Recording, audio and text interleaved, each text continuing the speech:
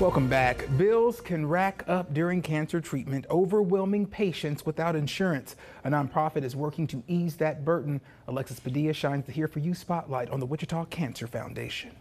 I had no symptoms. A wife and mother of 5, living a full life. I'm 44 years old, not even at the age to get screened yet. In January, Desiree Anton became a cancer patient.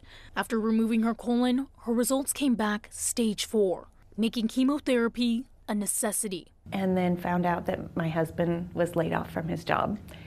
So along with that job went our insurance. Those benefits come with a price tag her family could not afford. If you want to continue your insurance, it's $1,400 a month for you and your family. That's a huge burden. Desiree turned to the Wichita Cancer Foundation. We take that off their plate, so it's one less thing they have to worry about. The nonprofit covers health insurance premiums for people battling cancer.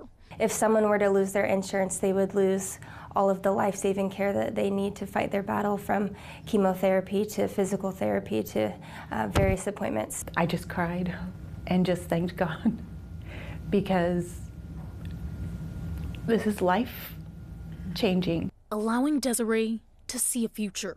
This is giving me that assurance that I'm going to be able to hold my grandson, and I'm going to be able to watch my kids get married and pursue their dreams. She's a fighter with faith. God has met us every single step of the way, and what I keep saying is, it's God's testimony. I'm just along for the ride. Here For You, Alexis Padilla, KSN News 3.